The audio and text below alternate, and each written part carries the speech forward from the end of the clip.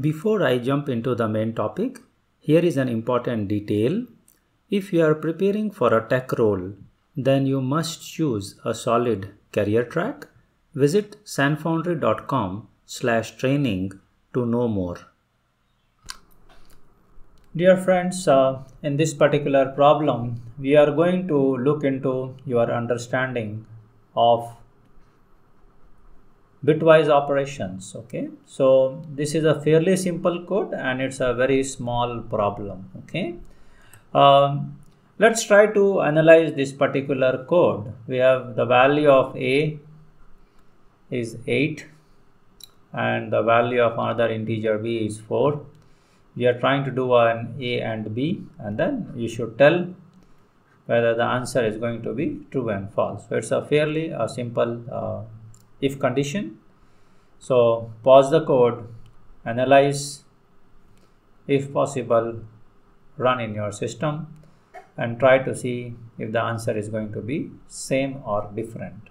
Okay, many people who are casual programmer, right? Casual means they look into the code and say, oh, I pretty much know the answer actually. Okay, so I think you should definitely run the code and try to see whether your understanding is correct or not. I have seen many a times, again, it's more about programming errors that people see in their logics generally, right? So when you do software development, you do have some logic, you have something in your mind as part of the code, but when you try to write the real code for it, it doesn't work as expected in some of the situations. Okay, so this is one tricky situation where it might or might not work actually. Okay, so let's look into this code, run it, and then I am jumping into the lab run, and then I will explain in detail about this particular condition.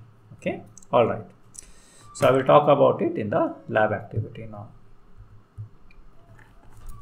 So we have a code here where I am trying to do a printf.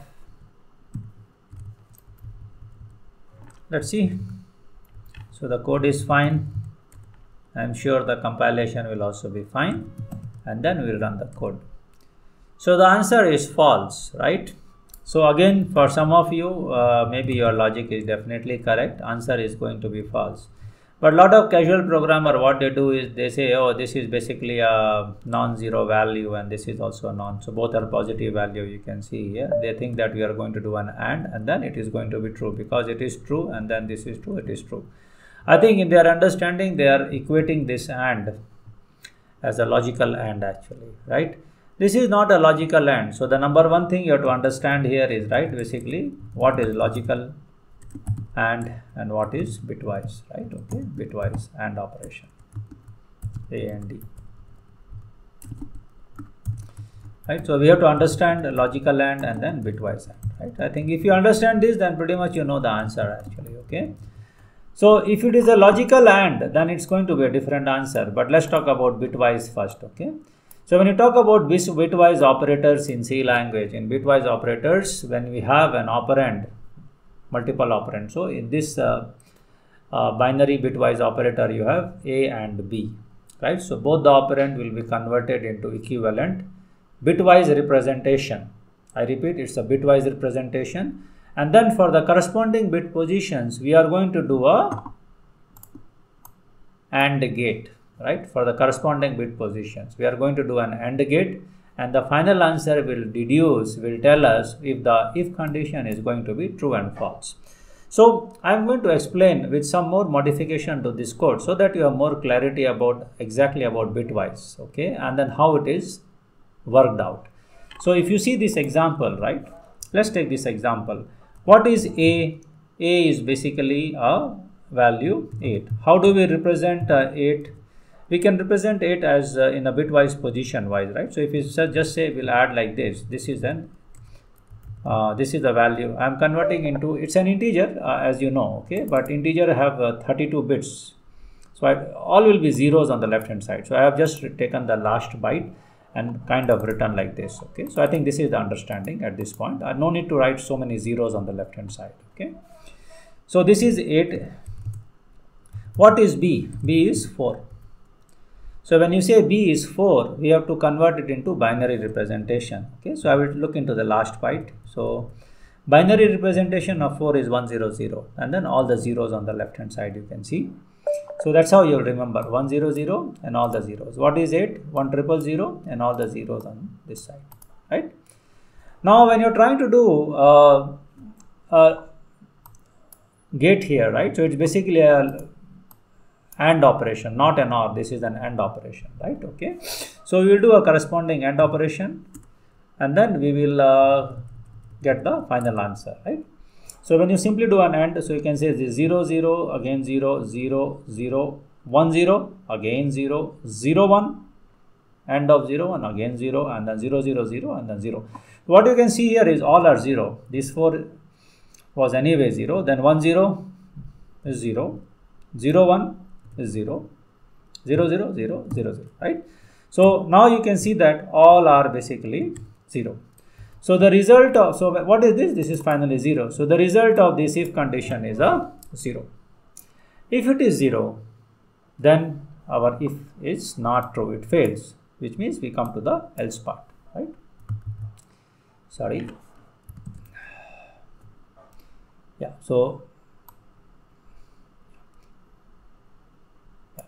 we come to the else part here.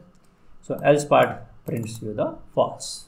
So that is the explanation for why the answer was false, right? So let me just do some cleanup and then do a CC and then a dot out, and the result is false.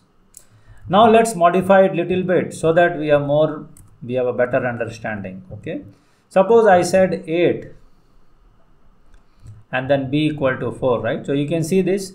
If I modify it little bit, somehow make sure that one of these positions are 1 1, right? Basically, so let's take some example.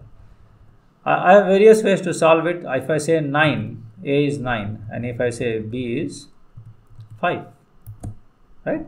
So original value of A was say 8 and then B was 4. This was the original value, right?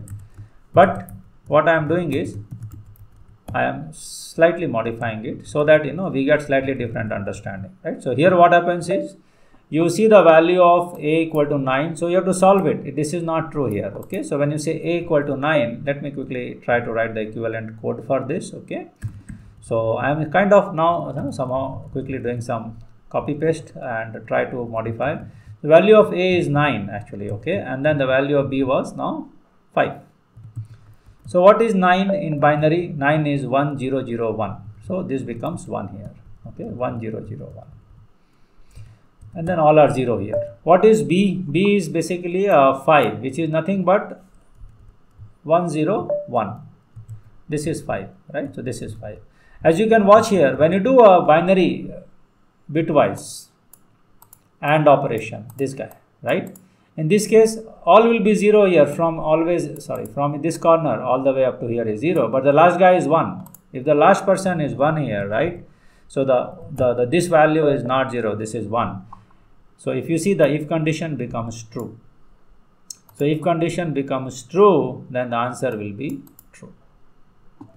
So if suppose I have to run this code, right? I'll run this code, you'll get an answer is true because the if condition is not 0, right? So if it is not 0, then you pretty much know it is true now at this point of time, right? So this is true. So I hope you got the idea actually, okay?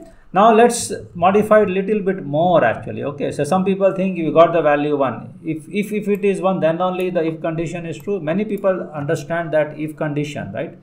If you'll always look for whether the value is 0 or not 0 generally in this case in the terms of computation, okay, basically. So here you say it is 1. If it is 2 also, then it is fine. If it is 3 also, it is fine. It's always true, okay? Yeah. Now since we talked about bitwise, let's have a quick look at logical AND. Had the original problem, I repeat, had the original problem been a logic gate, right? A logical. So I am just, this is the original problem. I am modifying this code for you, right? This is the original problem, and then I am putting this guy, double ampersand, right? So double ampersand basically means that it's a logic gate. It's a logic now. So we are seeing that what is the logical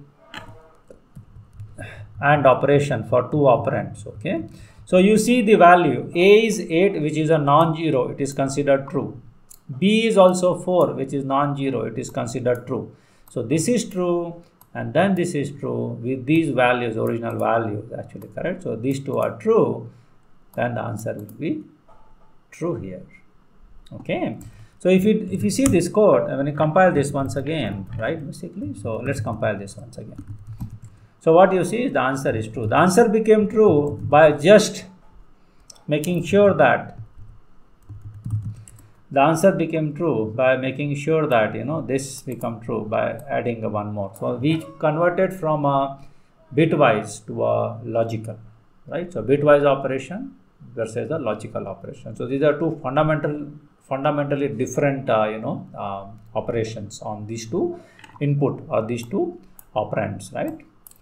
So I hope in this presentation, you have understood the subtle difference between a bitwise operation versus a logical operation, right? Okay, many people get the logical operation right, but bitwise they fumble because they have to understand how it works actually. Okay, so I am sure this seemingly simple code would have helped you to understand intricacies and something how we should approach the problem and the solution. Thank you very much for watching this video, and I will see you in another video.